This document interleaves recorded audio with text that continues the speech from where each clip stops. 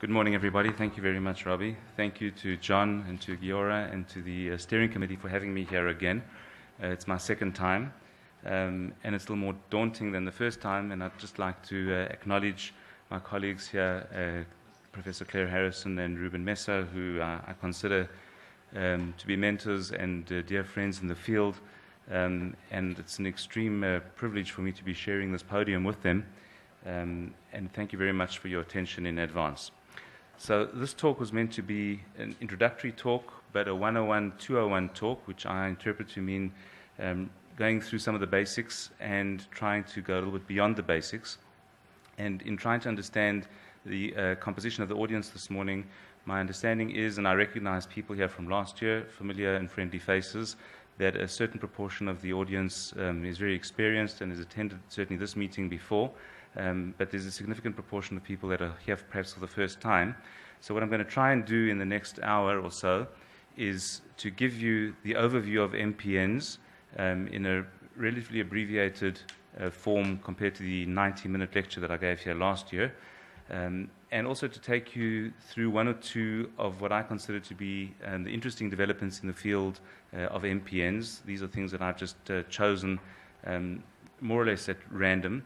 And we can have some discussion about them during, from my point of view, or after the talk, as you would like. So this is the Tel Aviv Medical School where I work. And the outline for the talk is going to be, first we'll go through the basics. We'll talk a bit about normal blood cell formation, hematopoiesis.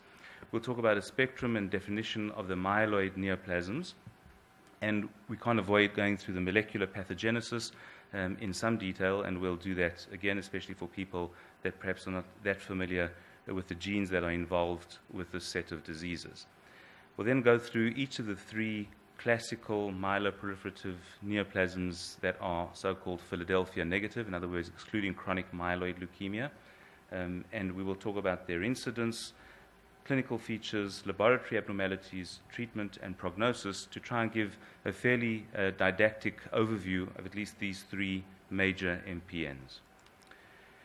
What I've decided to try and touch on for the Beyond the Basics section, which will come at the end of the talk, is the concept that is becoming known as an MPN continuum, and I'll try and explain later what I mean by this, and basically that's going to be the incredible overlap that exists on a clinical level between the three MPNs that we'll discuss in detail. An emerging topic that needs to be dealt with by the medical community treating MPN patients is the problem of secondary malignancies or second malignancies in MPN patients, and there's some new data which I'd like to share with you regarding this problem. And finally, sort of reincarnation of the whole field of iron metabolism and iron physiology in MPN, particularly in polycythemia vera, something that was dealt with by researchers and clinicians many decades ago, and now because of advances in the field of iron metabolism, we can have a renewed look at the importance of iron metabolism and abnormal iron metabolism in polycythemia vera, and we can see how this will perhaps lead to new treatments in this field.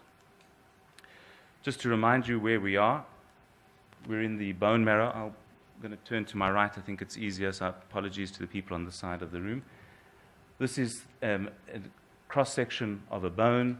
We have the outer section of the bone. We have what's called the trabecular or the spongy bone. And in the middle of all of this, we have the bone marrow, which is where the activity that interests us, the generation of blood cells, occurs.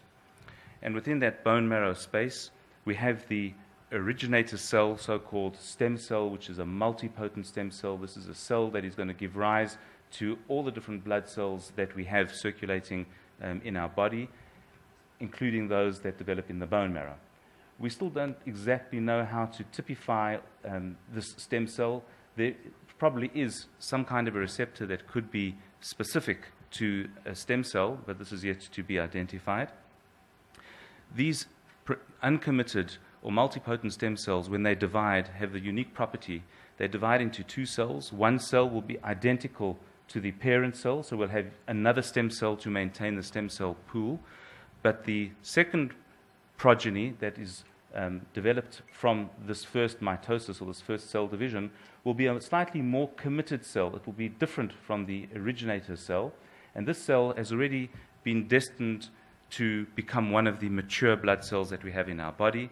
And this process continues, and we have now certain receptors that are present on the surface of the more committed cells in the bone marrow. Again, all of this is taking place in the bone marrow. Here, for example, we have the receptor for the granulocyte colony stimulating factor, which is going to destine this particular cell over here to become a neutrophil in the peripheral blood, one of the white blood cells. This cell will have a similar receptor, but it's different, and this will develop into a monocyte or a mononuclear cell in the peripheral blood. Here we have the MPL receptor, which is beginning to sound familiar from the MPN world, and this will become a megakaryocyte and ultimately platelets in the peripheral blood. Here we have the erythropoietin receptor, very important in MPNs, and these cells will develop into red blood cells that will be present in the peripheral blood. So these dark blue cells over here in the megakaryocyte, the top part of the slide, this is all going on in the bone marrow. These mature cells are what are released into the peripheral blood circulation. So the myeloproliferative neoplasms form part of the myeloid diseases, and we're going to be talking about the so-called Philadelphia negative, to imply not including chronic myeloid leukemia, classic myeloproliferative neoplasms. Classic comes to exclude the non-classic myeloproliferative neoplasms such as eosinophilic disorders and mast cell disorders. So this is quite a long, cumbersome term, but it's still used fairly widely to represent these three diseases: polycythemia vera, essential thrombocytosis or thrombocythemia, as it is sometimes called, and primary myelofibrosis. This slide is pinched, and it's been shown at hundreds of medical conferences, but it's brilliant, and it shows us the classic myeloproliferative neoplasms, the ET, the PV, and the MF, in the broader context of myeloid neoplasms. Here's the CML, the Philadelphia positive disease, and here is acute myeloid leukemia, which may be a result of a primary disease or may develop out of one of these chronic myeloproliferative neoplasms. In this slide, we see for the first time something that is familiar to everybody in this room, I'm fairly sure, and that is the ubiquitous JAK2 V617F mutation that is present in almost all patients with polycythemia vera and approximately 50 to 60% of patients with ET or myelofibrosis. And going to that JAK2 mutation, this is pretty much how it works, just to have a quick first glimpse. Here we have normal physiology. We have this receptor structure over here that's composed of two arms. We have the erythropoietin molecule, given in this example, but other ligands or other chemicals, hormones, could be responsible for bridging these two separate arms. Once that occurs, we have activation of what is called signal transduction, which basically means moving a message, a chemical message, from outside of the cell. In this case, it would be the erythropoietin molecule that links to its receptor over here, transmits a message which technically occurs by the addition of phosphorylation of enzymes within the cell. And here we have the JAK2 molecule, which is well known to us. And this message is then transmitted through the liquid part of the cell, the cytoplasm, right the way down to the nucleus, which would be down over here. And the ultimate effect of that is going to be either proliferation of cells, differentiation of cells, longevity of cells. Apoptosis is the natural death of cells, the so-called suicide mechanism that exists in cells. And here we have something which inhibits that suicide mechanism, so we have prolonged life of particular cells. We have other effects as well. And we can see over here that this occurs via a number of intermediaries. So we start off with the JAK2 up here, and we have MAP kinase, PI3 kinase, and STAT5. These abbreviations all mean something. In our context this morning of MPN, we're focusing on JAK2. If there's JAK2, you can infer that there's probably a JAK1, which there is. There's also a JAK3. But JAK2 via particularly STAT5, and if there's STAT5, that means that there's STATs before 5 as well. Over here we have a very important pathway linking erythropoietin to the formation of red blood cells. And we introduce over here a new molecule, new to us and perhaps new to you as well, called ERFE, or erythroferrone, which is an important molecule. We'll come back to that later in the iron section. And that has importance because it links directly to iron metabolism again, with the introduction here of yet another molecule called hepcidin, which is, again, a relatively newly discovered molecule, and this has got very important consequences for iron metabolism, iron physiology, and since iron is such an important element in the production of hemoglobin, which is what our red blood cells are constituted of, this obviously has importance in the red blood cell production in diseases like polycythemia vera. So this is normal physiology. Abnormal physiology or pathology appears on the right part of the slide, and we can see over here that absent of the erythropoietin molecule, we have this activation of this entire pathway. The phosphorylation signals over here, indicated by the letter P, is what stimulates the signal transduction via these intermediaries that appear lower down in the cartoon over here. And you can see by the intensity of the arrows that this, in fact, occurs to a greater extent and with greater intensity than the physiological stimulus, which is erythropoietin. So this cartoon actually represents for us normal and abnormal signal transduction, using erythropoietin as an example, and how this mutation in the JAK2 gene activates the system without the normal ligand receptor binding event that is what causes this to happen normally. So this is the mutation, and it sort of bypasses the normal physiology which is meant to occur up here. We get the resultant unregulated production of signal in the cytoplasm of the cell, in the liquid part of the cell, that leads to the proliferation, the differentiation of cells, the inability for these cells to die, and turns out as well affects iron metabolism in a recently discovered mechanism. However, unlike CML, where the single mutation in the BCR-ABL translocation causes CML and is sufficient in animals, for example, to cause the disease, the JAK2 mutation that we've spoken about until now is not the disease-causing mutation.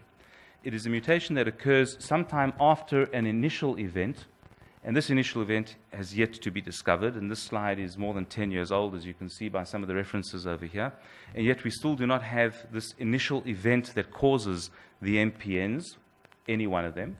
We do know that the JAK2 mutation occurs somewhere along a pathway over here, which is demonstrated by this dotted line, and then something very important happens. There is a mix in here of other mutations that may occur. There is the element of the intensity or the amount of JAK2 mutant genes present in a particular cell, i.e., is there a heterozygous or a homozygous status? We have two genes for JAK2 in each cell. Are both mutant? Is one mutant? What is the size of the colony of cells that develops that has either one mutation or two mutations in it? So this is known as the allele dose, the amount of JAK2 mutation that is present in a particular patient's bone marrow. The other mutations that we're familiar with and that we'll mention later on in the morning. The interactions with the patient's germline genetic makeup. In other words, what are the potential mutations that are present outside of the bone marrow in the sperm and egg cells where there are JAK2 genes present as well? They're not active, but certain mutations or polymorphisms, changes in the genes in those cells may influence what happens in the bone marrow as well. And potentially other things as well will determine which of these three diseases the patient has. I think you're familiar with the conundrum that we have one identical JAK2 mutation present in patients with ET, PV, or MF. The patients often look very different, although I will show you later how sometimes they can end up looking quite similar to one another. But nevertheless, at certain points in their clinical history, patients with ET do not resemble patients with polycythemia vera clinically, laboratory-wise, yet they have the identical mutation. How can that be? Why doesn't the mutation cause the same disease in everybody? The answer lies potentially somewhere over here. Is it a quantity of mutation that's important? Other mutations that are present in the patient's cell genome and the patient's germline, in other words, their hereditary genetic components that influence the outcome of that JAK2 mutation and cause the clinical picture to be one of either ET, PV, or MF. To summarize, the JAK2 mutation obviously is going to be very important in these diseases. It's present in its V617F form in 95% of patients with PV, 50 to 60% of patients with ET and myelofibrosis. There is another mutation at another exon, the exon 12, which is present in another 3% or so of patients with polycythemia vera. And we'll introduce here the MAPL mutation. We mentioned that before in terms of normal physiology. That's present in about 5% or so of ET and MF patients. And this slide summarizes the JAK2 data with a little bit of the MAPL data over here, which leaves us with approximately 1/3 of patients with ET and MF who do not have the JAK2 or the MAPL mutation. This is just a cartoon again of the MAPL mutation of the MAPL gene showing how it interacts with its receptor over here, which is the receptor for thrombopoietin, which is going to be the equivalent of the erythropoietin. However, this is going to induce signal transduction to result in the formation of platelets. And this was the position until a number of years ago when the second very important gene mutation in MPN was discovered, and that is the calreticulin gene mutation. The calreticulin gene mutation actually increases JAK-STAT signaling as well, so it has the same effect as the JAK mutation. It causes proliferation of cells in the bone marrow. The mutation itself is found in the stem cells, and again, this makes redundant the normal physiology of that hormone, erythropoietin, thrombopoietin, binding to its receptor, and the ultimate result over here is, as you can see, increase of this JAK-STAT pathway signaling, which, as we saw before, leads to proliferation, differentiation, lack of cell death, and the overpopulation of the bone marrow by cells. So once that was discovered, we have a slightly fuller picture, and we can see over here that if we look at these three diseases again, PV, we have almost 100% of patients with a JAK2 mutation, either the classic exon 14 mutation or the rarer exon 12 mutation. If we look at ET, we see over here approximately 50 to 60% of patients with a JAK2 mutation, about another third with a calreticulin mutation, another 5% with a MAPL mutation, still a segment over here without any mutation at all. And the picture with myelofibrosis is very similar to that in essential thrombocytosis, the summary being over here. This important group of approximately 10% of patients who are so-called triple negative, they do not have one of the three driver mutations, either JAK2, calreticulin, or MAPL, together known as the driver mutations because they drive the disease. They seem to occur relatively early on in the genesis of the disease in the bone marrow. Again, another conundrum, why do these patients have the same type of MPN as the patients who do have these gene mutations? Well, it could be that they have the mutation, but just we aren't smart enough or sensitive enough to pick it up. The clone is too small. We don't have the right techniques yet. There could be other mutations. Who says that 3 is the magic number? There might be more, and they may have one of the other mutations. And we do need to acknowledge that sometimes these patients are misdiagnosed, and in fact, they don't have an MPN at all, but they have one of the other causes, say, for example, of an increased platelet count, so-called reactive thrombocytosis.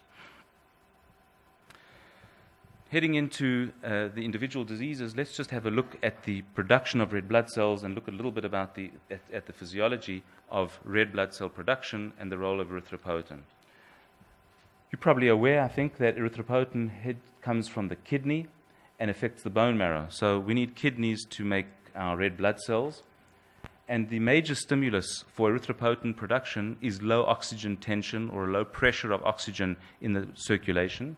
Cells in the juxtatubular area of the kidney sense this decreased oxygen tension, and via a number of intermediary steps, they cause the release of erythropoietin, increase the gene expression of erythropoietin many fold, as you can see over here. The erythropoietin circulates in the bloodstream.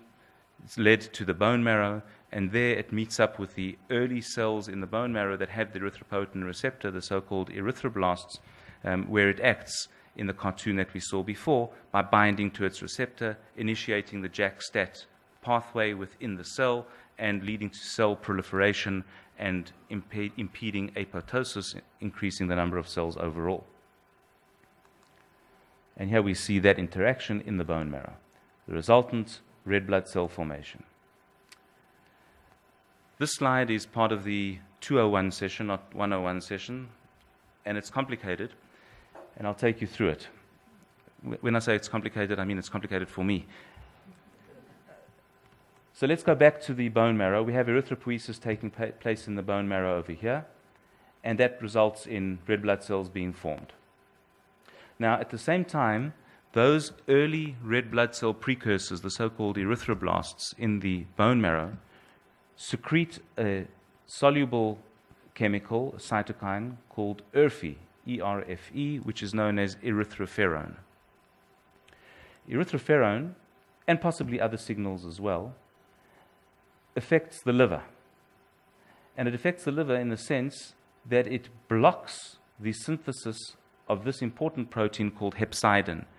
The liver in Latin is the hepar, and so hepcidin is actually a toxic molecule. It was first discovered in microorganisms and has an important role in microorganisms. But this hepcidin, the hep means liver, when it is secreted, it blocks the absorption of iron from the gut, and it blocks the release of iron from iron storage cells in the body, particularly from macrophages, which are found in the liver and the spleen. So hepcidin traps iron. It either traps it in the gut cells or it traps it in storage cells, but one way or another, there is a decrease in circulating iron in the bloodstream, and that iron is very important for the production of red blood cells. So if we impede the production of hepcidin, we're actually going to be releasing iron to the circulation. So erythroferrone, or ERFE, increases the amount of iron that's available for the body to use.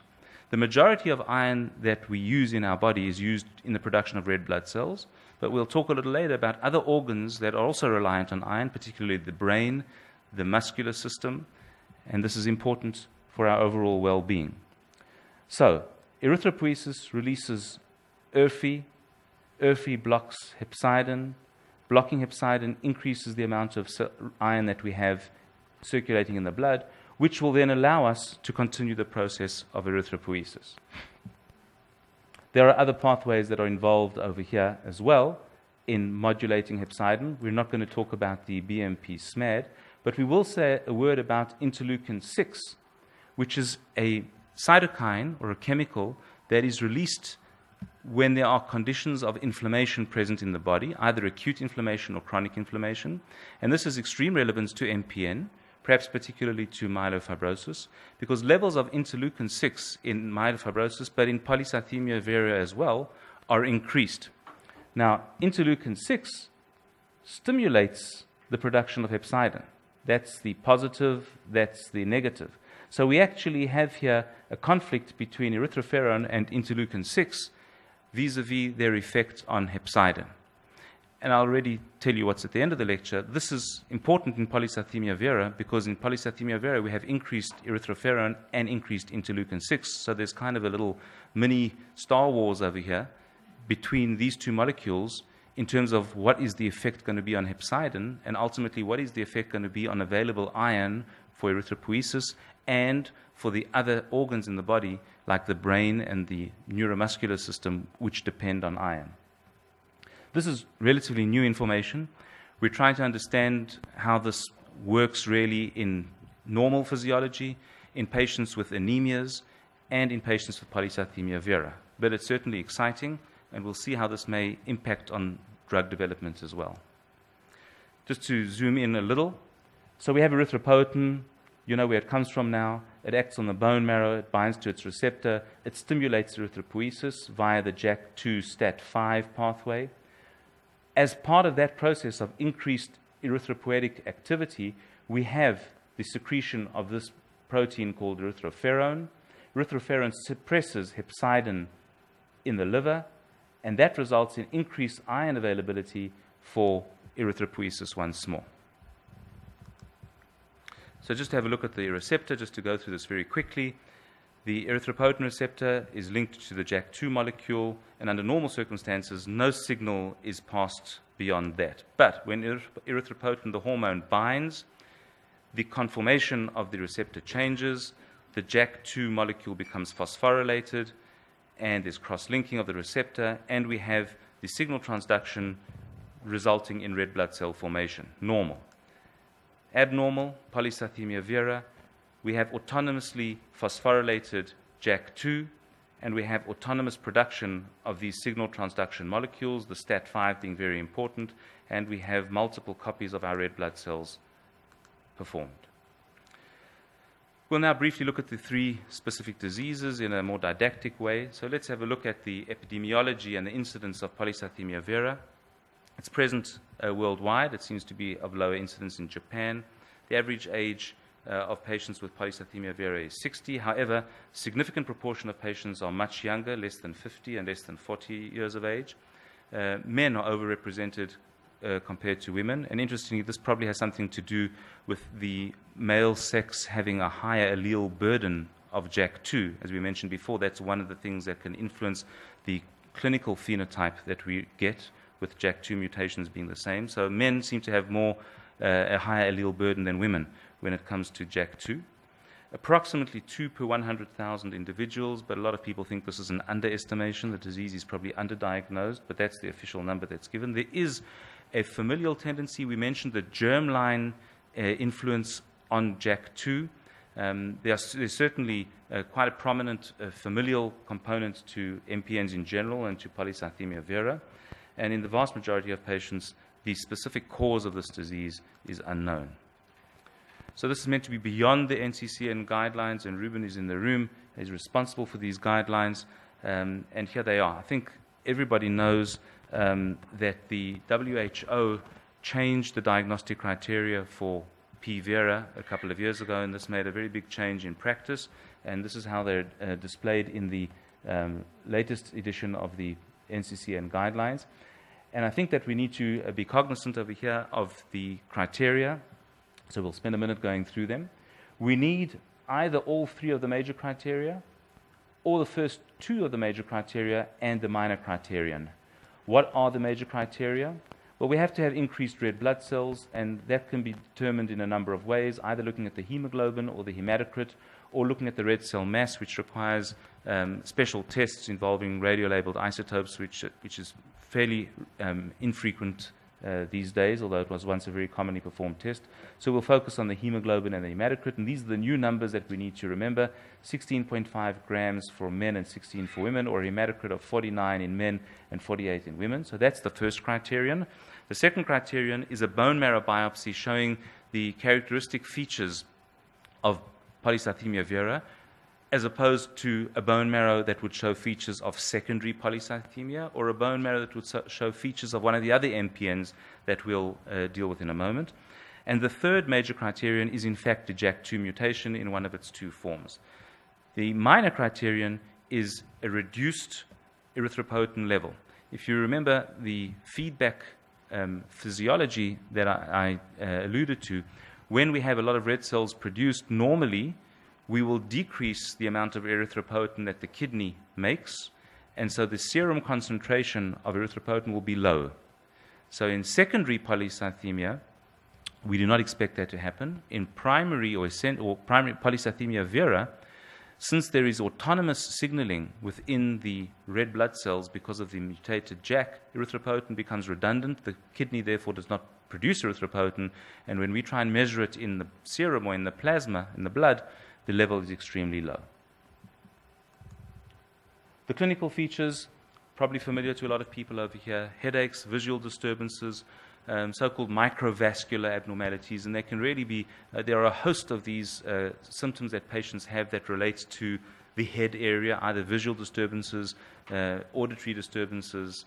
My head is full, doc, I feel like I have cotton wool in my head, I can't think clearly, fatigue, really a number of different flavors of these symptoms. Generalized fatigue, itch, which is known as pruritus or pruritus. Weight loss may be a feature of polycythemia vera. We mentioned that interleukin-6, and we mentioned that chronic inflammation. We associate that typically with myelofibrosis, but it is very important in polycythemia vera as well. Plethora, which is a word I think you liked last year, which means ruddiness, redness, actually means a lot, right? Plethora, so a lot of red cells. And clinically, we see that as physicians, and we also can pick up an enlarged spleen, which is present in an important proportion of patients. So this is what some of the patients may look like. When we look at the laboratory, we've mentioned these things in terms of the criteria. We have an increased hemoglobin and hematocrit. The red cell mass, if we were to measure it, which we don't routinely, would be elevated. A lot of these patients will have leukocytosis, that means a high white count or a high platelet count, thrombocytosis. Remember, the gene abnormality is in a stem cell. And again, one of the mysteries of myeloproliferative neoplasms, how a gene that's meant to produce red cells will also produce leukocytes and thrombocytes variably. Not all patients have an increase in those two cell lines. Some will have an increase in all three cell lines. Some will have an increase in two cell lines. They'll always have an increase in the hemoglobin. That's the definition of the disease. Serum erythropoietin is low, and the JAK2 mutation is present, and we test that in the blood. We'd need to do a bone marrow biopsy to make the disease now by WHO standards. And what we see there is an increase in all of the three cell lines, so-called tri-lineage hyperplasia. That means there's increase of the granulocyte or the white cell lineage present in the marrow. There's increased number of megakaryocytes that appear normal, and there's an increased number of those erythroblasts and normoblasts, which are the progenitors of the red cells. There are also certain chromosomal abnormalities that we can pick up in the bone marrow, which we look for routinely. Practically, how do we go about making the diagnosis? Well, it's very easy because the screening is done on peripheral blood, so it's a blood test that's done in the doctor's office or in the HMO or wherever it's done, but it's very, very simple technically. It's just drawing blood, and usually we'll do a screen that involves looking for the JAK2 mutation that is found by the now ubiquitous technique of polymerase chain reaction, PCR, which again is a tabletop machine the size smaller than your printer at home that can do this analysis. And we look for levels of erythropoietin. And we have four options over here. If we start off on the left of the slide, we'll find the mutation and erythropoietin will be low. If we look at the WHO rules for making the diagnosis, this is almost certainly going to be polycythemia vera. We need to do the bone marrow biopsy to prove that if we want to fulfill the criteria. I think more and more people are doing bone marrow biopsies to diagnose polycythemia vera these days, although a few years ago this would have been considered sufficient, again, in the context of a high hemoglobin, high hematocrit to make the diagnosis. Over on the right, we have the opposite. There's no mutation. Erythropoietin is normal. This is probably not going to be polycythemia vera. Think about one of the other causes of polycythemia, the so-called secondary or relative polycythemias. In the middle, we have the more complicated patients. That is where one of the tests is normal, but the other is abnormal, apart from repeating the tests to make sure that the results are accurate.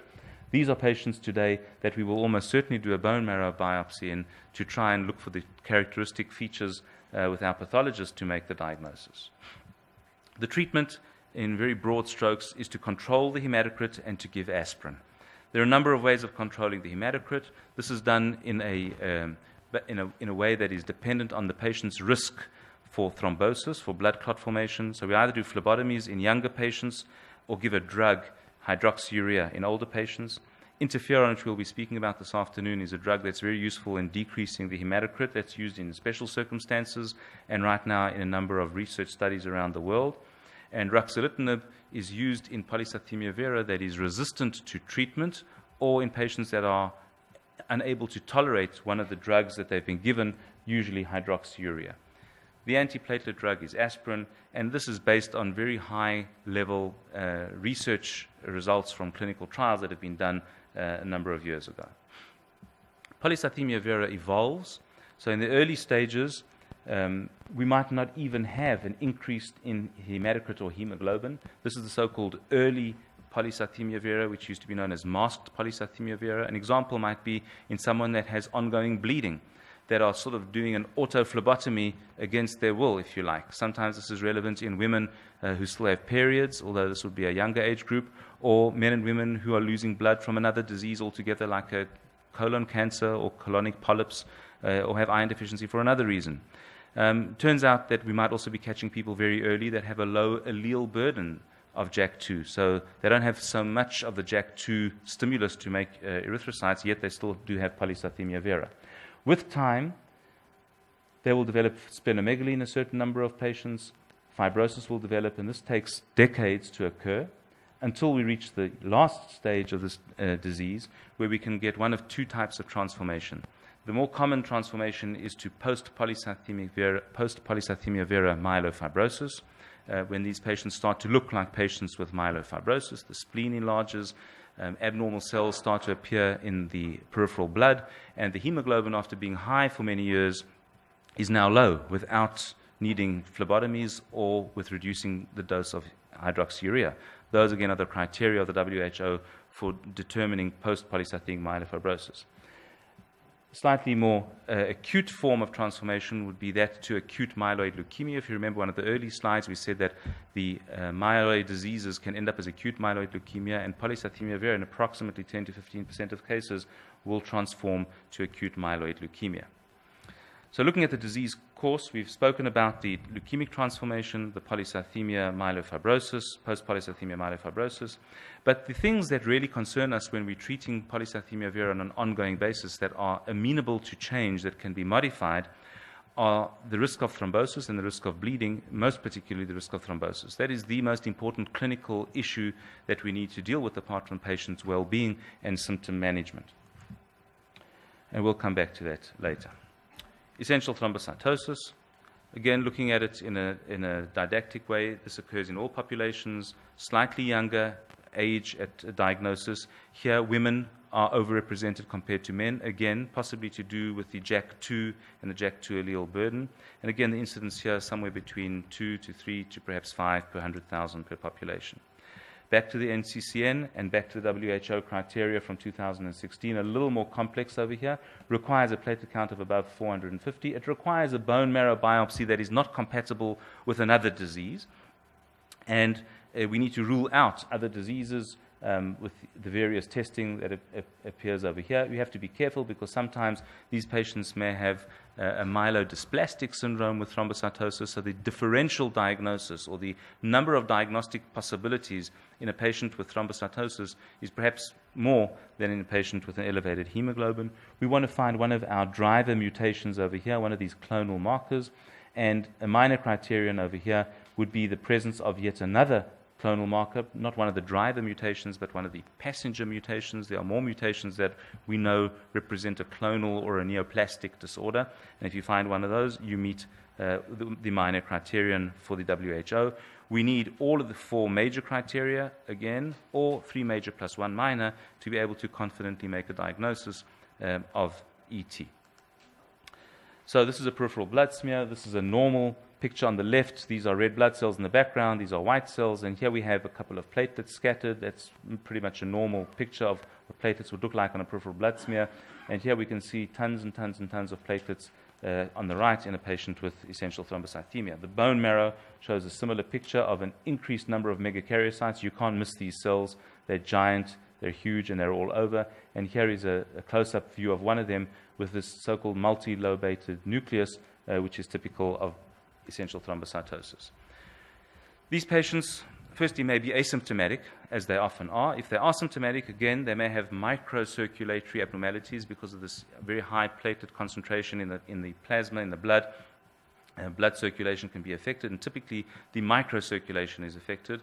And when this occurs in the peripheries, there's a specific symptom called erythromelalgia, which means very painful red extremities. This responds incredibly well to even a single dose of aspirin sometimes. Headache, abnormal sensations, that's paresthesia, visual, hearing abnormalities, minor strokes, major strokes. These are all things that can occur. In terms of the major vessel thrombosis, major stroke, cardiovascular abnormalities such as myocardial infarction, deep vein thrombosis, and pulmonary embolus, which I'll show you a picture of in a moment. Paradoxically, when the platelet count gets very, very high, more than 1.5 million per microliter, we have the opposite effect, and that is bleeding rather than clotting. And this has got to do with clotting factors that are adsorbed onto the surface of the platelets, and so the clotting abnormality develops, rather a bleeding abnormality develops, and patients can present with bleeding rather than with clotting. And this is just what it looks like. This is a peripheral vein in one of our patients with a blood clot formed in it. This is a deep vein thrombosis in the left leg. The entire leg is swollen and has a reddish hue compared to the right leg. This is a picture of somebody with erythromelalgia. So you can see over here the very dark purplish appearance of the tips of the toes. The patient who had over 2 million platelets. These are some of the bleeding symptoms that we might find on the inner lower lip, on the palms of the hand. and on a skin surface over there. What do we find in the laboratory? Again, we have the platelet count is elevated. That's by definition. These patients may also have a high white count, similar to the patients with polycythemia vera. The hemoglobin, by definition, will be normal. Otherwise, we'd be talking about polycythemia vera. There are certain chemical abnormalities that are present in very commonly performed blood tests. The LDH, which is a lactate dehydrogenase enzyme. It's produced by cells replicating in the bone marrow. Uric acid, which is produced by rapid cell turnover, can be elevated. And again, we have these mutations that are detected in peripheral blood by simple PCR testing. When it comes to the treatment, again, our main aim over here is to prevent clotting. To an extent bleeding, but predominantly clotting. And this is done by assessing the patient's risk for clotting and then proceeding accordingly. So the risk for clotting is determined by a patient's previous history of clotting, the patient's background medical conditions, and whether or not the patient has the JAK2 mutation, and the patient's age. So we can divide patients basically into low risk or high risk for clotting.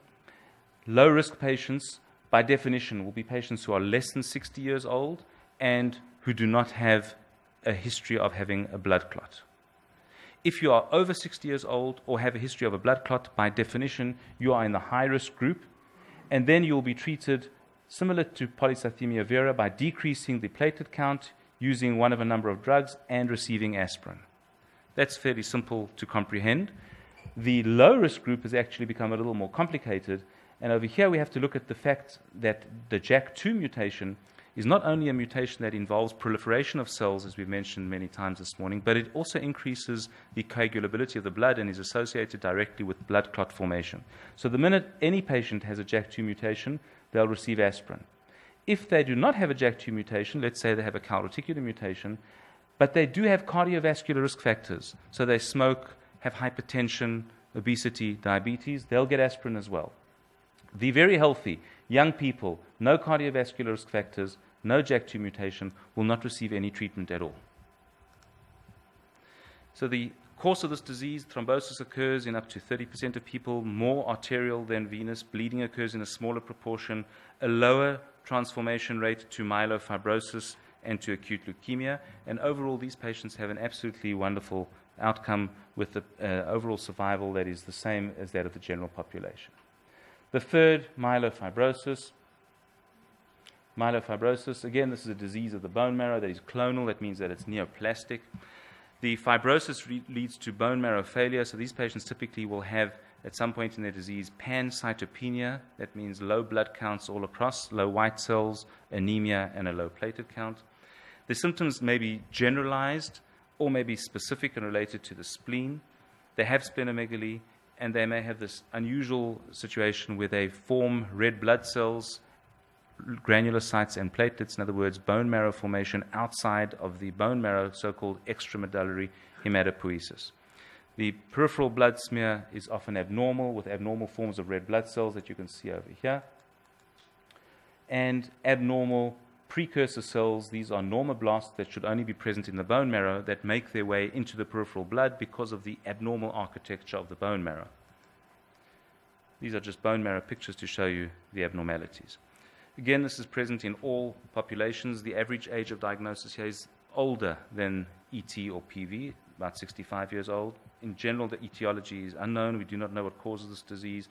And again, the incidence is somewhere between 1 and 5 per 100,000 individuals.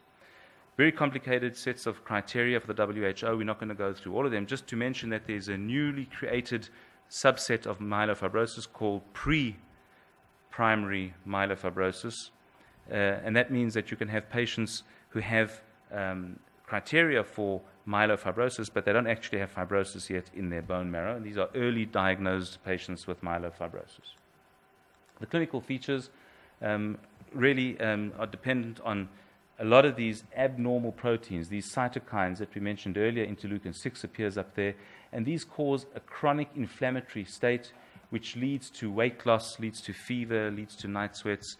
The body is generating energy for nothing, and that causes weight loss and these symptoms, etc. The bone marrow symptoms will be those of anemia in particular, and the spleen, when it enlarges, will cause local complications, either pain, something called early satiety, which means that when you start eating, you feel full immediately because the spleen anatomically is located right next to the stomach, and when the spleen enlarges, it compresses the stomach, so the stomach can't expand during eating, and the brain senses that we're full after taking 2 spoons of the meal. Picture of a patient of mine with extramedullary hematopoiesis, these tumors appearing various places on the body, one of the rarer complications associated with myelofibrosis. Laboratory abnormalities, so the blood count abnormalities may be variable. Ultimately, these patients will all develop pancytopenia. The LDH and uric acid as metabolic abnormalities are present here as well. There are a number of chromosomal abnormalities that may be present in the bone marrow, and the mutations that we've spoken about, both the driver mutations and so-called passenger mutations, which are more advanced. The mutations can be present, and here is the breakdown that we've seen before as well. The diagnosis is made by looking at the peripheral blood smear, the splenomegaly. Very often we cannot aspirate from the bone marrow because the fibrosis in the bone marrow doesn't allow us to aspirate liquid material from the bone marrow. That's known as a dry tap. But on the biopsy sample that we take, we will see extensive fibrosis, which essentially is scar tissue formation. We have to exclude other causes, and if we can find a molecular abnormality, which we do in over 75% of patients, one of the JAK2, calreticulin, and so forth, that will define this as a primary myelofibrosis, i.e. a clonal neoplastic myeloproliferative disease. Again, we look at the scoring systems that we have for these patients to adapt our treatment based on their risk of progression, the risk of dying. There are a number of these scoring systems that have been developed, and they continue to be developed, looking at both clinical markers and these days molecular and genetic chromosomal abnormalities as well, give us more and more information about how patients may fare in the future. When we diagnose a patient up here at the beginning of their course of treatment, this represents 100% of patients being alive. After a number of years, some of the patients will remain alive, and unfortunately not all. So it would be very useful for our patients and for us to know how to treat our patients if we knew on day one what a patient's prognosis was. Are they going to live out here for 30 years, or are they only going to live for 3 or 4 years? Clearly, our treatment plan would be very different for those two groups of patients. And looking at a variety of these scoring systems, we are able to predict fairly well what the outcome of patients will be. And as I said, it's getting more and more sophisticated using some of these genes that we've spoken about today. We can see over here that the so-called triple negative, the patients that do not have any of these 3 driver mutations, they actually have a worse prognosis. And today we add into that using techniques such as next generation sequencing, which is a very sensitive technique to find small clones of cells with the so-called passenger mutations in genes such as ASXL1 and so forth, to provide some prognostic information that people are starting to use to base clinical decisions upon. So again, looking at the risk-adapted treatment program, we have over here the patients at lowest risk that will live for up to 30 years, may not need any treatment at all. And we have patients who are at intermediate or high risk who would go straight to a bone marrow transplant if one was available for them, a stem cell transplant, or they would have symptomatic therapy. And of course, we're always interested in trying to get patients onto clinical trials wherever possible to provide investigational drugs that have potential to change the disease pattern, or at least modify and improve patients' quality of life. So just to look at the symptomatic treatment for PMF, which is really what we are involved in most patients, we have to treat the constitutional symptoms, the fevers, the weight loss. We do that using ruxolitinib, which has really changed the way that we treat patients with myelofibrosis. Corticosteroids, prednisone, dexamethasone, drugs of that nature are used. Anemia, there are a variety of drugs that are used to treat anemia, and some new drugs as well that are based on iron physiology that we discussed earlier. And then drugs that are used to treat the splenomegaly-related symptoms. Again, ruxolitinib over here has been a game changer in that sense, and there are other options available too. So just to move in the last few minutes to some of the newer issues that are arising in MPN, and the so-called MPN continuum. This is a very, very simple diagram from a number of years ago, which I think just shows how complicated it can be as a clinician when you're faced with a patient to actually try and decide what kind of MPN they may have. So this is erythrocytosis, thrombocytosis, splenomegaly, fibrosis. These are our three diseases. All patients with polycythemia vera will have erythrocytosis. None of the ET or myelofibrosis patients will have erythrocytosis. So that's actually easy. You can put the patient in the PV category quite quickly. However, patients with thrombocytosis are represented in all three of these diseases. Again, by definition, all patients with ET must have thrombocytosis. Splenomegaly, well, a lot of patients with primary myelofibrosis will have splenomegaly, but that doesn't help you make the diagnosis because a very important proportion of patients with ET and PV will also have splenomegaly, and the same goes with fibrosis. Patients in their bone marrow with PV or ET can have fibrosis. So it can be quite tricky to tease out exactly what we're dealing with, and there is a certain degree of overlap clinically among these patients. And here I've just shown it as a Venn diagram. We have the primary myelofibrosis. We now have these pre-fibrotic patients that actually have myelofibrosis, but in very early stages. We have patients with PV and ET that can develop myelofibrosis. They can all end up developing acute myeloid leukemia. And we often have patients that we see with essential thrombocytosis, and we say they have essential thrombocytosis. They seem to fit the criteria. We follow them, and ultimately they develop an increase in their hematocrit. Why is that happening? Do we now change the diagnosis to polycythemia vera? And there are a number of reasons that the MPNs may shift and merge. And this, at least in my experience, is something that's very disconcerting to patients when after a couple of years of follow-up you suddenly tell them the name of your disease has changed. This may be because of the development of new mutations that weren't present when they were diagnosed initially. There may be inhibitory mutations. So sometimes patients with myelofibrosis will develop new mutations that will allow hematopoiesis to increase. So they'll develop thrombocytosis, or they'll develop polycythemia during the course of myelofibrosis. We've spoken a little bit about the allele burden, and that's an important feature as well. As the allele burden increases, there'll be an increased tendency to erythrocytosis. So patients may start to look like polycythemia vera. The duration, which relates to the allele burden, is also important. Germline mutations or polymorphisms, changes in the structure of germline DNA, may be important, an important interaction. Environmental pressures, we mentioned iron deficiency. So people who have iron deficiency and then it's treated will suddenly have unmasking of their polycythemia vera. And again, definitions change, so sometimes we're to blame for that. And there's quite an important literature around suggesting that these definitions should not be the final word. And in fact, we are misleading our patients some of the time by giving them certain labels in terms of the three MPNs that we've discussed now, and we should perhaps look for different names and different terms to describe our patients with. Briefly, to look at secondary malignancies. So there are established associations between the MPNs and secondary malignancies, and this relates particularly to skin cancers that are not of the particularly malignant metastatic version, in other words, non-melanoma skin cancer. And the technical names for these skin cancers are basal cell carcinoma and squamous cell carcinoma. These are locally invasive skin cancers and need to be treated. Basal cell carcinoma can be very destructive locally, and squamous cell carcinoma, if not properly treated in its early stages, can in fact metastasize and can be a cause of death.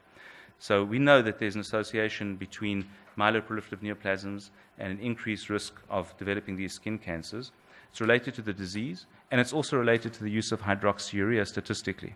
So it's very important to counsel patients early on, especially when they're starting treatment with hydroxyurea, about the need for routine dermatological follow-up and to report early any abnormalities that they may have on the skin. But there's emerging data that we have as well. And this relates again to the non-melanoma skin cancers, and it turns out that ruxolitinib is involved in this to a certain extent. We're not sure about the mechanistic relationship, but certainly patients with ruxolitinib have an increased incidence of developing these non-melanoma skin cancers, and it seems to be particularly important if the patient comes into ruxolitinib with a previous history of skin cancer. These patients need to be counseled and to be followed very carefully. Of equal concern is solid tumors. So there are a number of population studies at the moment showing that there's an increased risk of solid tumors, lung cancer, colon cancer, lymphoma, developing in patients with myeloproliferative neoplasms. This can reach as high as 15% in patients that are followed for more than 10 years, and an increase of up to 3 times the background incidence of lymphoma in patients with MPN. And recently, reports of very aggressive forms of lymphoma developing in patients with ruxolitinib, a very, very high incidence of almost 6% compared to about 0.5% in a control group, which I think is giving people who use ruxolitinib, both who prescribe it and who take it, cause for pause and to consider this when taking this drug and, again, being involved in monitoring. I think there are less than 100 people in the room, so the American Society of Hematology allows us to show this to small groups of people. This will be presented in one form or another in the ASH meeting, which will be in a couple of months' time. A number of colleagues throughout Europe, led by Professor Barboui, collected a large number of patients with myeloproliferative neoplasms, 427, who developed a second cancer, and matched them very, very carefully with myeloproliferative patients who did not develop a second cancer. And there were some interesting outcomes from the study that are presented in the abstract that's been submitted to the ASH meeting, and that is that patients with polycythemia vera were at higher risk for secondary cancer than ET. Perhaps intuitively, the longer the disease was present, the MPN was present,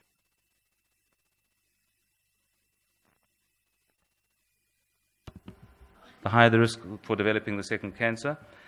Very nice, aspirin reduces the risk of these solid organ tumors. So patients receiving aspirin have an added benefit that we can tell them about now, not only clotting but also cancer. And hydroxyurea, that we knew has now been formally proven to be related to not only skin cancers, the non-melanoma skin cancers, but also solid organ tumors. So we have to be very careful when we use drugs at any time, and now we have something to be even more careful about. And I'd just like to finish with the last couple of slides, looking at the story of iron physiology. It's very important. I think we've known for decades that iron deficiency is very common in polycythemia vera. It's common at diagnosis. It's common during treatment.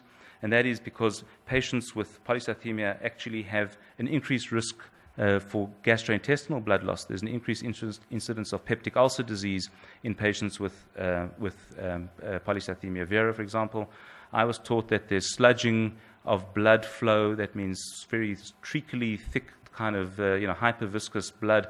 It doesn't allow proper nutrition of the mucosal cells of the lining of the bowel. So there's sloughing of the lining of the bowel, which causes very tiny pinprick-sized bleeds from the bowel.